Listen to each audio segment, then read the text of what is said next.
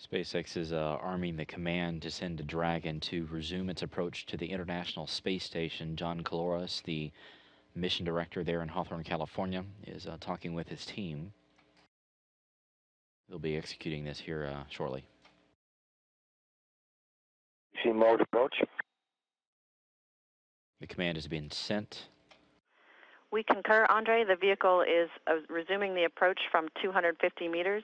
You can perform step 5 now in your procedure. You have a go to send the hold command at 235 meters. Hold command at 235. Station Houston on Spacer Ground 2 for Dragon. Go ahead. We are going to continue sending the vehicle toward 30 meters. You will see the vehicle begin the approach momentarily. We are going to be continuing to monitor the thermal imager data, and we'd like to ask you to continue to monitor yourselves per step 6.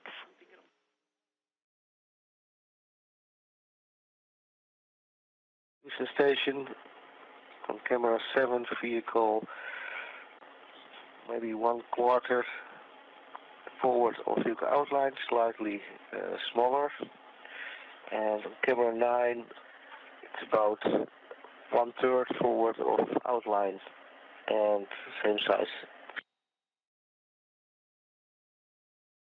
I copy, Andre. Good report. Thank you.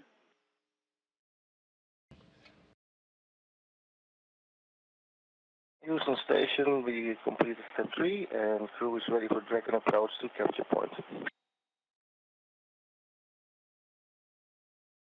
Andre, we copy. You've completed the brief. Stand by. So Dragon continues to wait about 30 meters away from the International Space Station. You see the station's arm there poised, ready to reach out and capture Dragon. Station Houston on Spacer Ground 2. Dragon will be departing the 30-meter hold momentarily. Station Houston, you have a go for capture. Go for capture. This is Mission Control Houston. Don Pettit will now take control of the space station's 58-foot-long robotic arm. He will reach out and attempt to capture this Dragon spacecraft, which is now holding at 10 meters away from the space station complex.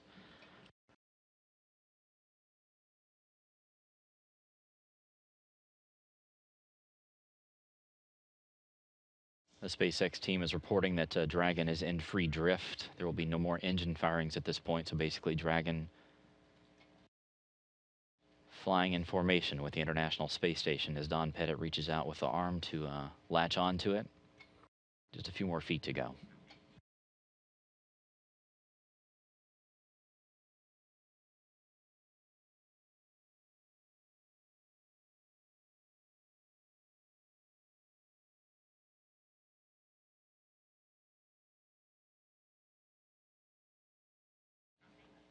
They're initiating the capture of the Dragon. Standing by.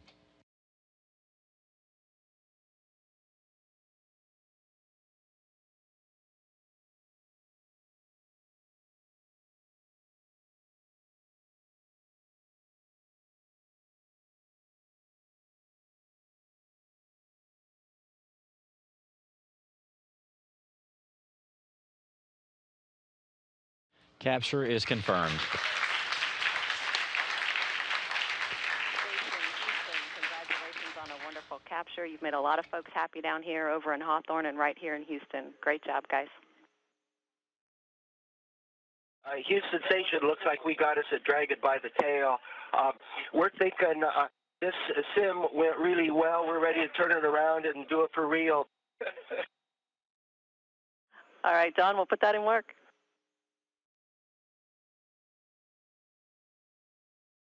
Houston Station on 2 with more comments on inspection. Go ahead, Don, on 2. Yes, I can verify that all CDM nut holes are clear of any FOD.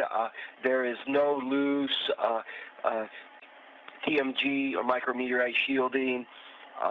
The O-rings all look clean, no sign of any micrometeorite impact debris at all. So it looks like a clean interface, and the high-power binoculars, I think, gave us a better view than what we would have seen through the cameras. Copy, Don. Good inspection from your perspective.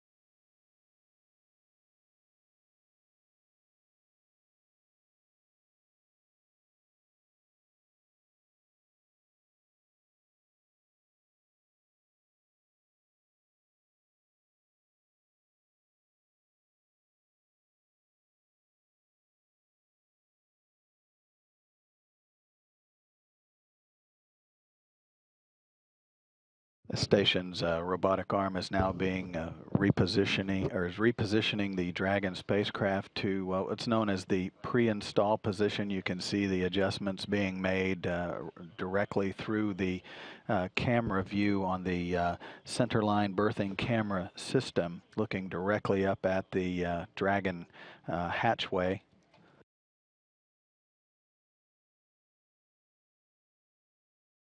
The Dragon spacecraft solar arrays are now being repositioned for the berthing activities.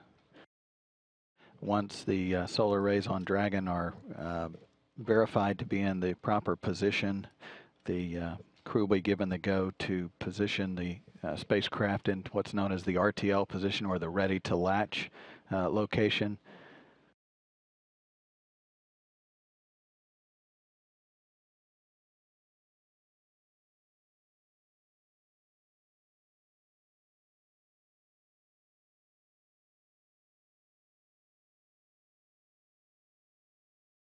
Station, Houston, Space Ground 2. Thrusters are disabled, DSATs inhibited. We're ready for Step 7 of Procedure 1.210, Dragon maneuver from capture to install.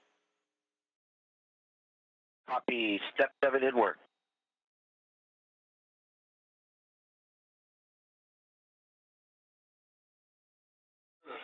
Houston Station, we see 4 green talkback on the RTLs. Houston concurs. And CBM operator, this is SSRMS operator. You have a go for first stage capture. Copy. It's a go for first stage capture, and with that, Houston, I'll put in 1.110 steps 1 through 4 in work.